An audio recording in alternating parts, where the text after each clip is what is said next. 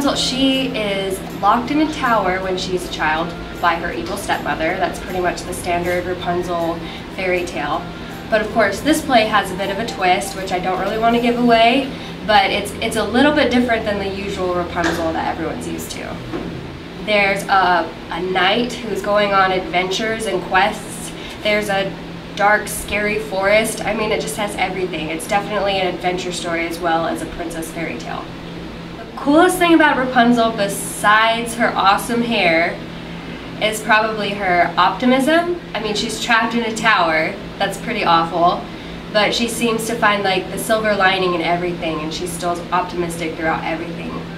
One of my very favorite lines is when Rapunzel, she is lamenting that her parents named her Rapunzel, and she says to her tutor that she wishes that her parents had named her something better like Beyonce. That's my favorite line of the whole show.